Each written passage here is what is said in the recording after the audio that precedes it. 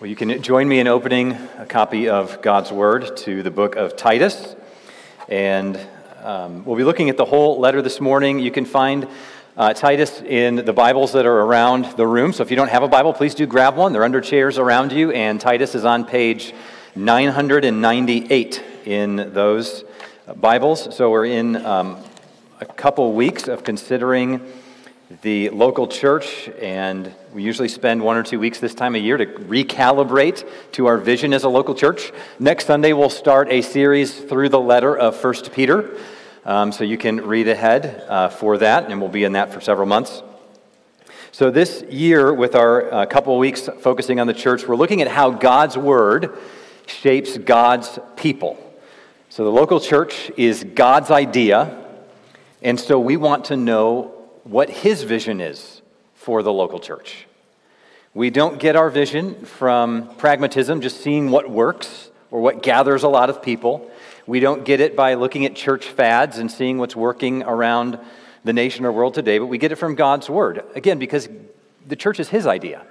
So we don't just get to think, well, we'll embrace the idea of a church, but then we'll just make up how we do it based upon personalities and influence and fads. We want to hear what God has to say about this. And He has given us a blueprint for the essentials of the local church in the Bible. And there's a lot of flexibility with all sorts of details on how these principles and essentials get worked out, but these are non-negotiable essentials. So here are the kinds of important questions we should be asking about the church. What should a healthy church look like? What should the leadership be like? How is it supposed to be led? Is it supposed to adjust to the culture that it finds itself in, or reject it, or a bit of both, or something else altogether? Is it okay to just find a church with traditions that feel comfortable because you grew up with those traditions and you like them? Is it okay to live stream every week? Or can it just be for occasional times when it's necessary? What should I look for in a new church if I move to a new area or I go off to college? In other words, what is a healthy church? We want answers to those kinds of questions, and so we're looking to God's Word to find His blueprint for the church, and we find much of that blueprint in letters like 1 Timothy and Titus.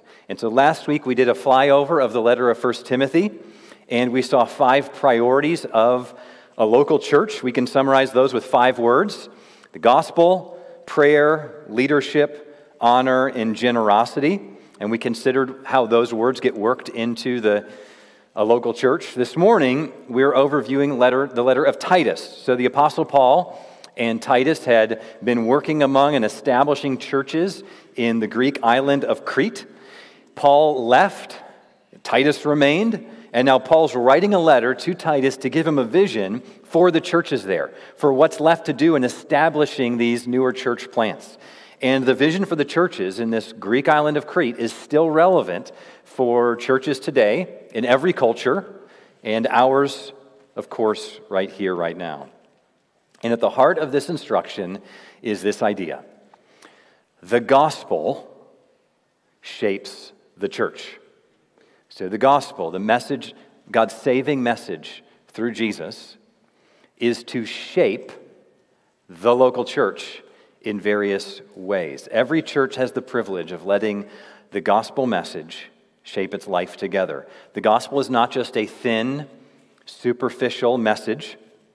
It's rich and deep, and it's powerful, and it can transform our lives and church. So think about this. We're living in the midst of a culture that in which it knows what it's like to get shaped by ideas. Right? Ideas have consequences. Various ideologies have gotten worked into the cultural fabric of the West, but the gospel itself is a more powerful reality, and it can shape our lives and shape the church and shape culture.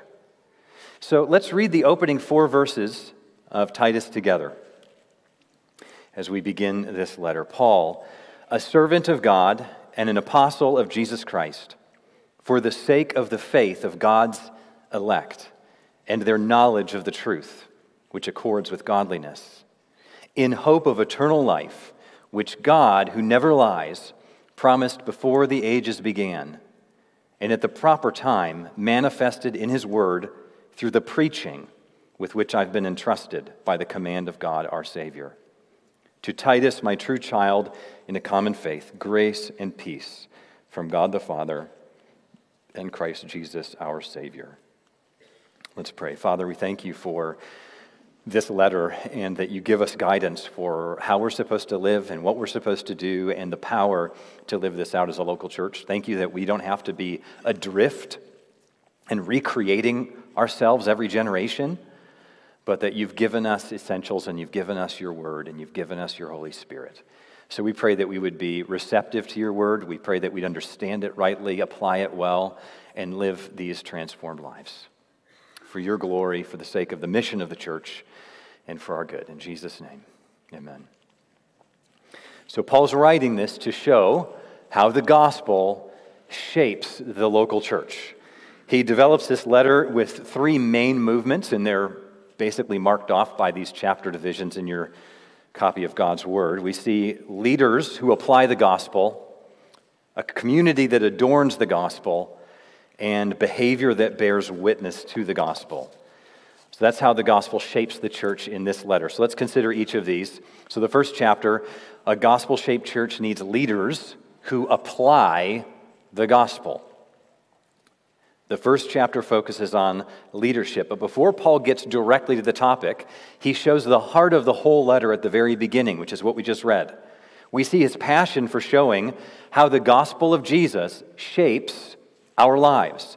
So he summarizes his life purpose in verse 1. Do you see that? He says he's God's servant for the sake of the faith of God's elect. So he is God's servant for the sake of seeing the ones whom God's chosen, to see them come to faith and grow in faith. And not only that, but for their knowledge of the truth, which, and notice this phrase, which accords with godliness. So he's making a connection that he repeats in different ways throughout this letter. It's the connection between the gospel message and the behavior that flows from believing that message. So here he said, the knowledge of the truth, which accords with godliness. So there's a link between knowing truth and becoming godly. There's a connection between what we believe and how we'll behave. So what's the knowledge of the truth here? Well, it's not just truth in general. It's the truth of what we call the gospel, the good news, the message at the heart of the Christian faith. He gives it to us in verse 2, in hope of eternal life, which God who never lies promised. So this is the truth, the true message that God gives. He doesn't lie.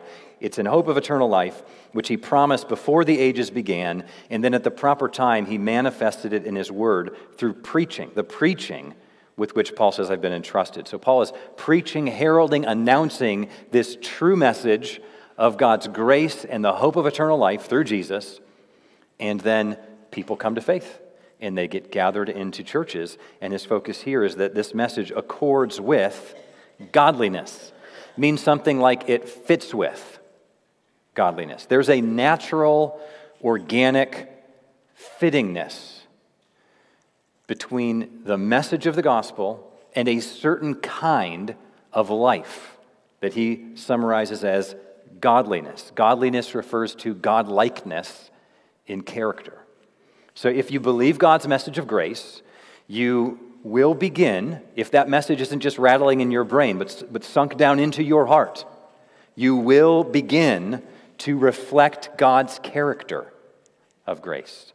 What you believe about Jesus, again, if it's not just intellectual agreement with truth, but a wholehearted trust in Jesus, a reliance on him, a reception in your soul of his grace, then that should lead to, and will naturally and supernaturally lead to, becoming like Jesus. It's to shape our lives and our church. So in this first chapter, Paul then focuses on how the gospel shapes leadership. He explains his purpose in writing the letter in verse 5. This is why I left you in Crete, so that you might put remained into order and appoint elders in every town as I directed you. So Paul and Titus were part of planting these churches in Crete. This is at the heart of the mission of the church. The Great Commission, make disciples. baptizing and teaching them. That's not just a message to go out and share with individuals and say, now go do your little individual Christian life however you want. Local church is optional for people that like that kind of thing. It's just you and Jesus. That's not the New Testament vision of Christianity. The message is to go and make disciples, and when you see how that happens in the New Testament, it happens through church planting. The gospel shared, disciples believe, they're gathered into churches. And so Paul was doing this on the island of Crete in various towns. So you got these clusters of disciples, and then they were gathering together, and now Paul's left, and he's writing to Titus, saying, I'm writing to you so you can put into order what was left unordered. There's an order that needs to come to churches and for Christians to be gathered together. And so he says, in particular here, appoint elders in every town. One of the priorities of a local church, once you have disciples growing and mature enough, is to appoint some of those disciples to be leaders or elders of the church. That's the New Testament norm. Local churches should have a group of elders who oversee the church. So, this is one of the central things Paul was doing, and so he then gives a description of what these elders should be like. They're to be qualified men who lead together as a team. He's not just to appoint whoever he wants as church leaders. So what kind of men? Well, in many cultures, we might think of these characteristics if you're looking for leaders. They must be wealthy, influential, and successful. Paul gives a different set of 3 qualifications. They must be mature in character, in leadership, and in theology. So these are the qualities that Paul explains in verses 6 through 9. Elders needs to be, as he says, above reproach in their character, which means no accusation of moral failing can stick. They're to be humble, hospitable, self-controlled. And then Paul focuses especially on their theological maturity in verse 9. Notice what he says. He must hold firm to the trustworthy word as taught, so that he may be able to do 2 things, to give instruction in sound doctrine and also to rebuke those who contradict it. So elders are to have a firm grasp of gospel doctrine. They're to be the theological leaders of the church. So they're not just men of good character, and they're not just setting an example in character, though that's essential in what Paul just wrote to Titus here before this, but they're also to be the theological leaders of the church. And notice he says that they're able to do 2 things. Positively, they have to be able to give instructions. They have to be able to teach others. Now, that doesn't necessarily mean that they have to be very competent in speaking to a few hundred people at one time, but they need to be able to instruct one-on-one, counsel, in a small group. They're able to teach people what the Bible says about God and the gospel and what it means to be a Christian and so forth. And then negatively, they're to be able to correct those who contradict it. So they're to be able to have a keen awareness of when people are drifting from the gospel or when people are saying things that contradict true doctrine, so they can identify the counterfeit and then they know how to correct it. They can say, well, now here's where this misses it. Look at these verses in the Bible. Do you see how what you're saying here, what this teacher or this book you're reading doesn't fit with what God's word actually says? Now, there's a couple options how people interpret this, but this interpretation that this person's teaching is completely beyond the bounds of any plain reading of Scripture at any level whatsoever. This is not orthodox teaching and so forth. Here's how one author put it. An elder must be able to teach and defend the faith. It doesn't matter how successful a man is in his business, how eloquently he speaks, or how intelligent he is. If he isn't firmly committed to historic apostolic doctrine and able to instruct people in biblical doctrine, he doesn't qualify as a biblical elder. Titus 1:9 requires that a prospective elder has applied himself for some years to the reading and study of Scripture so that he can reason intelligently and logically discuss biblical issues. It also assumes that he has spent these years, he has formulated doctrinal beliefs, and that he has the verbal ability and willingness to teach. So elders are to be men who have this mix of humble character and theological clarity. And both are non-negotiables. Not just humble character, but unable to make his way around the Bible or help anyone else make their way around the Bible and doctrine. Nor the kind of person that's been educated in theology, but that's just puffed him up and he's arrogant and he makes everyone feel like idiots around him. Right? Neither of those are a biblical elder. Why is this so important? Well, Paul explains why elders have to be godly theologians in verses 10 to 16. It's because if these men don't step in and lead, then other kinds of people will. Other men will lead with bad theology and bad character. So in verse 10, he explains the situation on the ground there. He says, "For there are many who are insubordinate, empty talkers and deceivers, especially those of the circumcision party. They must be silenced, since they're upsetting whole families by teaching for shameful gain what they ought not to teach." So there's people in this community, men, women, just people here who are teaching false teaching or spreading false teaching.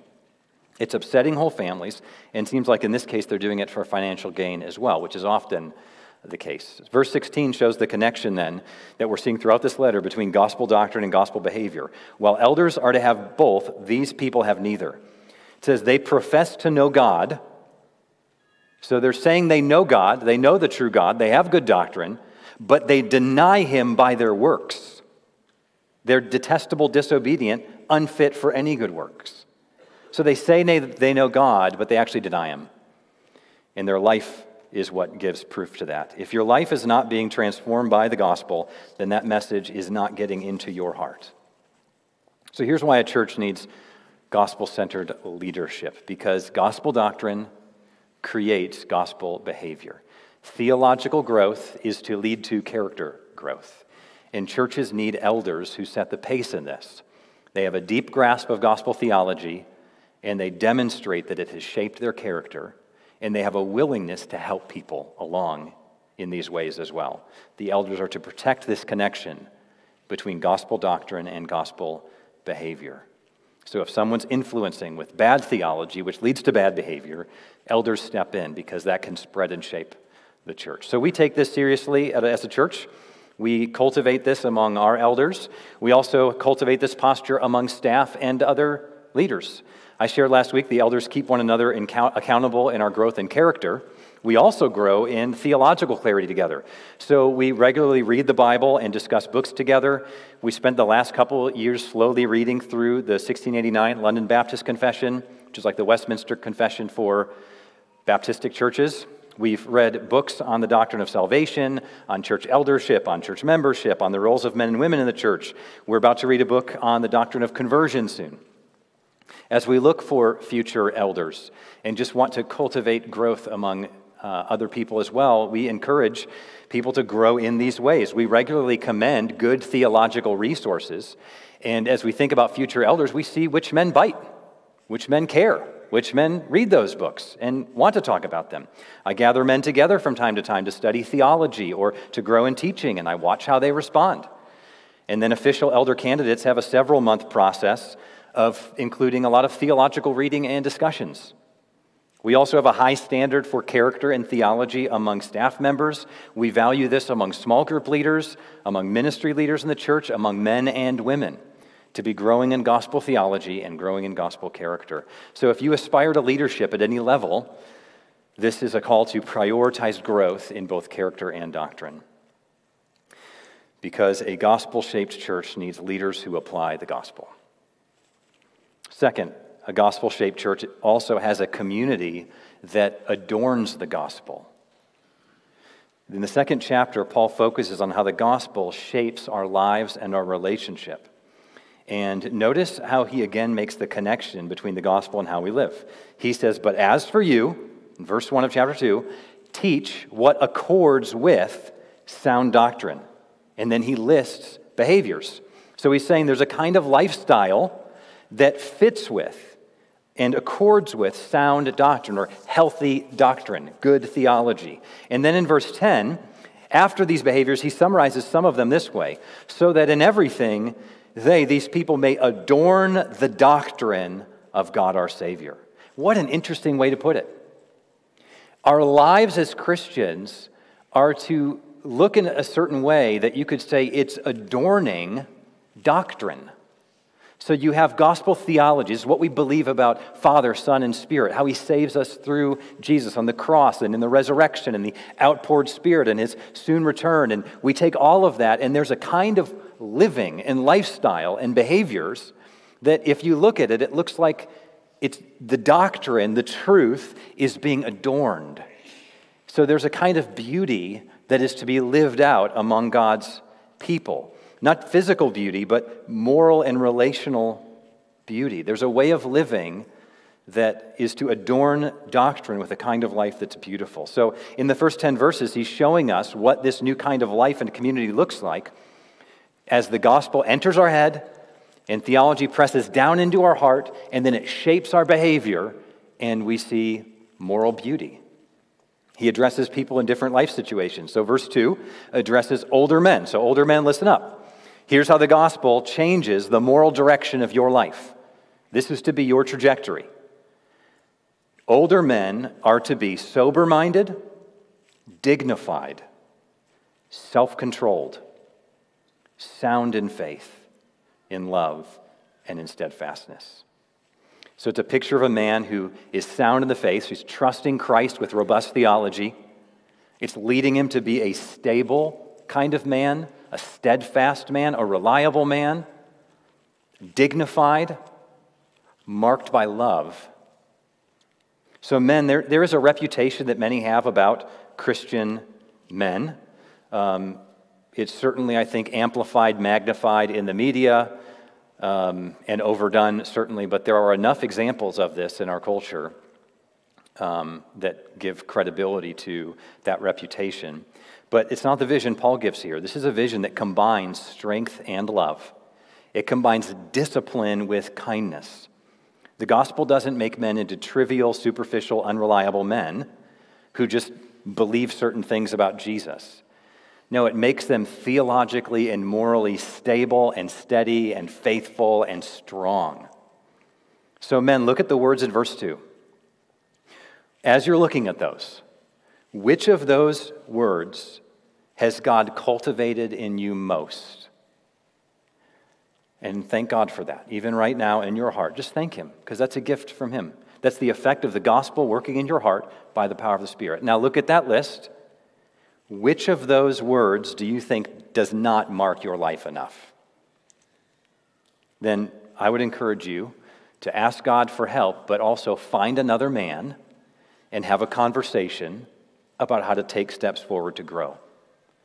And think in particular, not just what practical steps you need, but think what truth about God and the gospel, what theological, wonderful doctrines can I believe more deeply, get rooted in my heart more to make me that kind of person? Gospel doctrine shapes gospel character, so talk together with another man about how that can happen. Paul next addresses older and younger women in verses 3 to 5. Older women, likewise, are to be reverent in behavior, not slanderers, right? Spreading untrue words or gossiping. Nor should they be slaves to much wine. They're to teach what is good, and so train the young women to love their husbands and children, to be self-controlled, pure, working at home, kind, and submissive to their own husbands, that the word of God may not be reviled. So older women are marked by reverence, honest speech, not abusing alcohol. They're to invest in teaching and training younger women to grow in character. So this is an intergenerational vision of friendship and mentorship within the local church. The local church is to be a place where younger and older spend time together. Older women passing on wisdom to younger women. There's a teaching and mentoring dynamic here. And Paul gives a dignified vision of young women embracing marriage and parenting here. Now, that doesn't mean that every woman needs to get married or every couple will have children. Paul has other things to say elsewhere about the role of singleness for the sake of making disciples and so forth. But this is a general calling because God has built the family into the world as a gift. Our culture has devalued this role. It's partly because we're reacting to a vision of womanhood that was shaped by the 1950s. There's a lot of reasons why our culture has responded. how it has over time, but if we can get past the caricatures, marriage and motherhood are noble, dignified callings. Our culture is reaping the results of a generation that has lost that vision. And I'm so grateful for how many of you women have recovered and lived out that noble vision. Paul then moves on to the younger men in verse 6. It's interesting, after all of these commands given to older men and older women and younger women, he says one thing to the younger men. Now, let's ask a question. Is that because the younger men of the church have really figured this thing out, and they literally are only lacking in one characteristic? No, I don't think so. And I think we can tell by seeing what that one characteristic is. It's in verse 6. He commands them to be self-controlled. Think about it. This is the one virtue you need in order to do all the rest. If you cannot be loving and kind and patient or devoted to goodness if you don't have self-control. Paul said in chapter 1 that Crete's own poets talk about the men of their culture, and they say that they're lazy gluttons and drunkards. So you can boil those issues down to a lack of self-control. They can't control themselves with the way they want to waste time, or with their use of alcohol, or their consumption of food. And so they're overeaters, overdrinkers, and underworkers. Men who lack self-control live selfishly, and that creates a mess around them that other people have to clean up. So those of you who are younger, students in middle school, high school students, college students, other young men, focus your energy on learning to control yourself and control your selfishness. And when you see another guy without self-control, or another middle school student without self-control, or another college student without self-control, here's what I tell my boys to do all the time.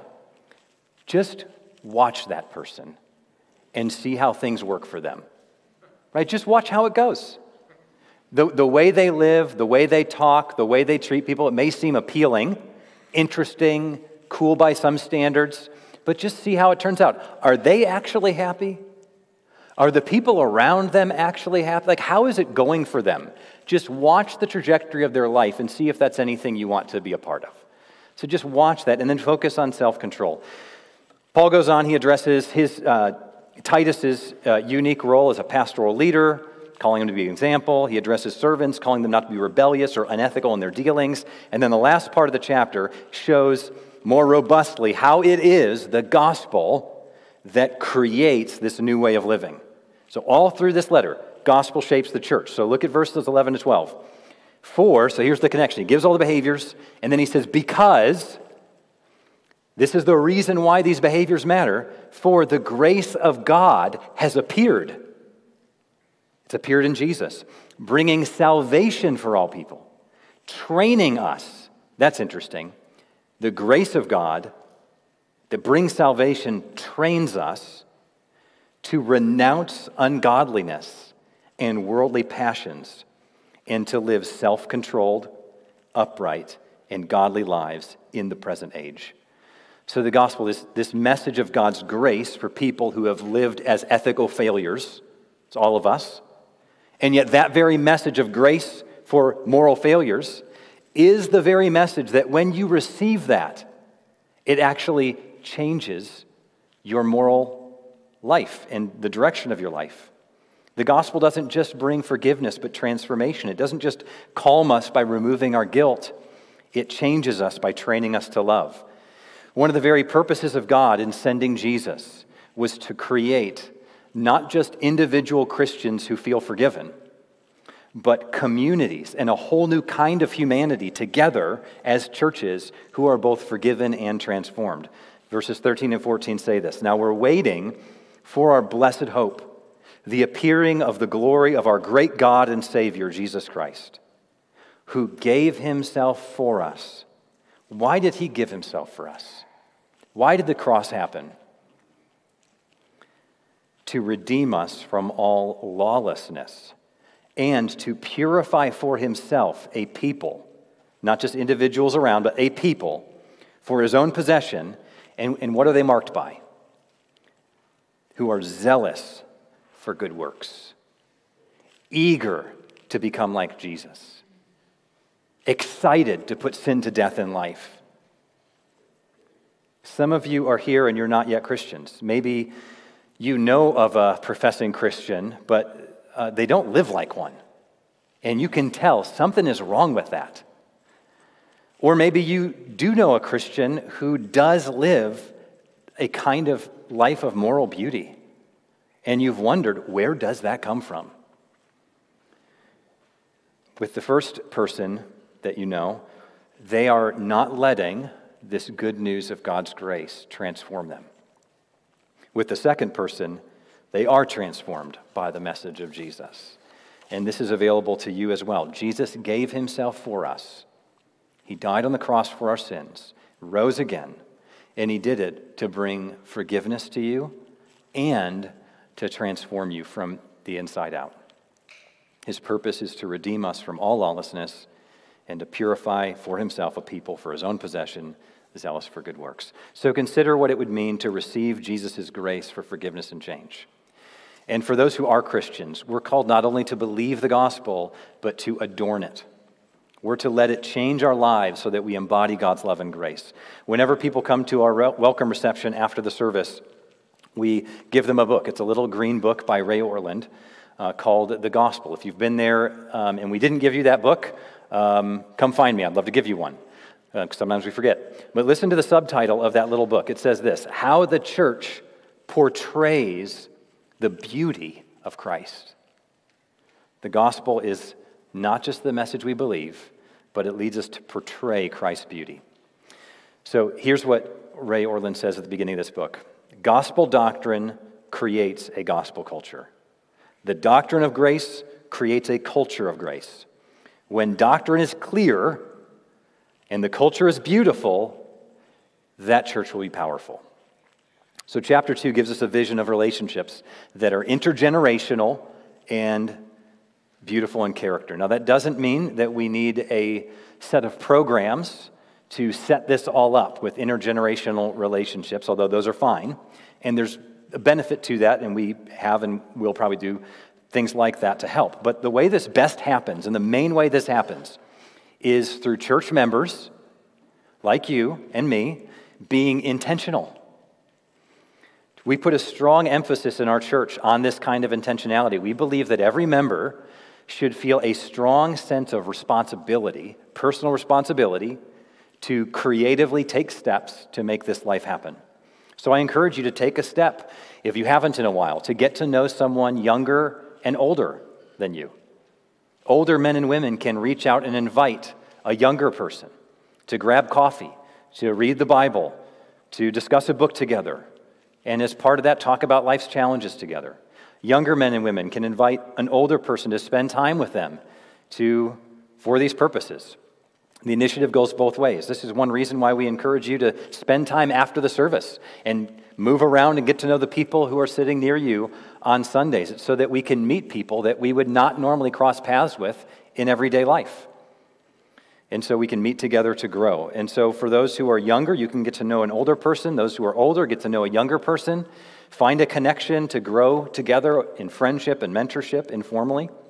Christina and I just last night were over at the home of an older couple, and they are dear friends of ours, even though they are twice our age. And they've become our friends because a decade or so ago, they invited us over into their home for dinner, and they kept inviting us. And we've had a great friendship over the years, and we've learned a lot from them about how to grow as a Christian and live in light of the gospel. So as you pursue these relationships, do it with the goal of adorning the gospel and helping one another do that. This is a vision of a church that so enjoys the gospel and is so thickly tied together in relationships that the whole tone and culture becomes beautiful. So it's a community that adorns the gospel. Okay, last and briefer, a gospel-shaped church has behavior that bears witness to the gospel. When Christians let the gospel shape their behavior, they become a contrast community in the culture. The church will be a light in a world of darkness. It will demonstrate the reality of Christ to unbelieving friends and neighbors and coworkers. Chapter 3 shows us how to do this, how we live out the gospel in our public lives. Verses 1 and 2 give the ethical vision. Remind them to be submissive to rulers and authorities, to be obedient, to be ready for every good work, to speak evil of no one, to avoid quarreling, to be gentle, and to show perfect courtesy toward all people. What a high standard. These characteristics call Christians to live as an obvious blessing to other people in our culture. Obvious meaning everyone should know a Christian, and if they know the Christian, they should be thinking, that person is marked by these things right here. They avoid quarreling, they're gentle, they're obedient to the government and not just resisting arbitrarily. Of course, there's limits there. We don't obey the government if it's disobeying Jesus, right? But there's a posture of obedience. And then they show perfect courtesy toward all people. People should know Christians and think that's what kind of person it is. Your neighbors should have that view of you. Your reputation at work should be those kinds of things. It should be how people see and perceive your online engagement as kind and respectful and civil, even in disagreement. So how might people's view of Christians change if every Christian showed perfect courtesy toward all people? Doesn't mean you can't disagree. It doesn't mean you can't engage in conversation and try to persuade people to a better view of the world or a topic, but you do so in a way that they think, that person's so respectful of me. They listened to me. They cared about what I thought. They didn't treat me like an idiot. They didn't name call. They just reasoned with me and treated me with complete courtesy. That's a powerful witness. The bigger issue at stake here is not your reputation, but the reputation of Jesus. That's why he's passionate about this. Because this is the witness of Jesus in the world. So how do we get this? Well, once again, Paul reminds us of how the gospel empowers this change. So look at verses 3 to 7. For we ourselves were once foolish, disobedient, led astray, slaves to various passions and pleasures, passing our days in malice and envy, hated by others and hating one another. That's how those early Christians lived before they received the gospel. And then the gospel shows up and changes them. It's what many of your lives and my life looked like before trusting Christ. It's what your life could look like if the gospel never came to your heart. But what changes this? Verse 4, but when the goodness and loving kindness of God our Savior appeared, he saved us, not because of works done by us in righteousness, but according to his own mercy, by the washing of regeneration and renewal of the Holy Spirit, whom he poured out on us richly through Jesus Christ our Savior, so that being justified by grace, we might become heirs according to the hope of eternal life. So the gospel does not come to us and say, try harder, do better, go faster. The gospel says, whatever you've been doing is not working for you or anyone else, and you do not have works that could earn your way into God's favor. You do not have the strength to transform yourself. So God's giving you mercy. And that mercy is so powerful it changes us. There's a renewal of the Holy Spirit Paul talks about here. The Spirit's been poured out into your heart to bring renewal and changes you. And so this is why Paul adds in verse 8, the saying is trustworthy, and I want you to insist on these things so that those who have believed in God may be careful to devote themselves to good works. So he's saying, Titus, do you want a church that is devoted to good works? Then insist on this message of mercy. Insist on this message of renewal. Insist on this beautiful doctrine that God does not save us by our good works. And then you will see good works blossom up. The gospel culture is sacred, comes from mercy being planted in our hearts and watered in our lives.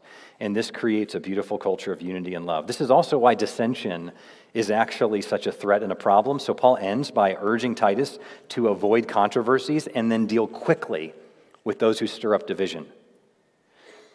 Verses 10 and 11. As for a person who stirs up division, after warning him once and then twice, have nothing more to do with him, knowing that such a person is warped and sinful. He's self-condemned. This is because when someone stirs up dissension, they're violating the gospel culture that's sacred. They're breaking unity for the sake of selfish interests. And when division spreads, it removes the beauty of the gospel culture and it derails the witness of the church. So that's Paul's vision for the local church. Leaders who apply the gospel, members who adorn the gospel, and behavior that bears witness to the gospel. So if you want to know what our vision is for Zionsville Fellowship, this is it. If you want to know how you can participate more fully and actively in the life and vision and mission of Zionsville Fellowship, this is what to pursue. If you want to know where we're going as a church, this is the direction we're aiming. If you want to know what makes us tick as a church, this is what makes us tick. If you want to know how to pray for one another and us as a church, pray in light of this. Whatever specific plans we're drawing up for the church over time, whether it's related to global missions or various ministries or church planting or programs or staffing or training or other changes, this is what we want to guide us. We never want to be a church that gets bored by the grace that appeared in Jesus. We never want to grow out of the wonder of being renewed by the Spirit. We never want to grow bored with the virtues that adorn the gospel. And we want to seek every day to let our public behavior bear witness to the beauty of the gospel. Let's pray. Our Father, we thank you for giving us such a clear and compelling vision for the local church. And we thank you that you have cultivated this in significant measure among us as a church, and we're so grateful. And so we praise you and thank you for it, because this is here because your grace has appeared in Jesus and has trained us to renounce ungodliness. And your Spirit has been planted in our hearts to make us zealous for good works. We also confess and grieve that so many of us, all of us in various ways, have more room to grow in this. So we pray that you would kindle in us a passion for your grace and glory, and we pray that you'd cause us by the Spirit to adorn our lives with the gospel works, and that our behavior would bear witness to Jesus, and that in coming days and weeks and months and years, that we would look back and see that your Spirit's presence among our church family led to many men and women and boys and girls coming to know Jesus and being rescued from the corruption of this age and being brought into this family. We pray this also for other churches, even this morning, even right now, as the gospel and the vision for the church is being given in churches in our area and around the world. We pray that your Spirit would be at work to create these beautiful communities of light. In Jesus' name, amen.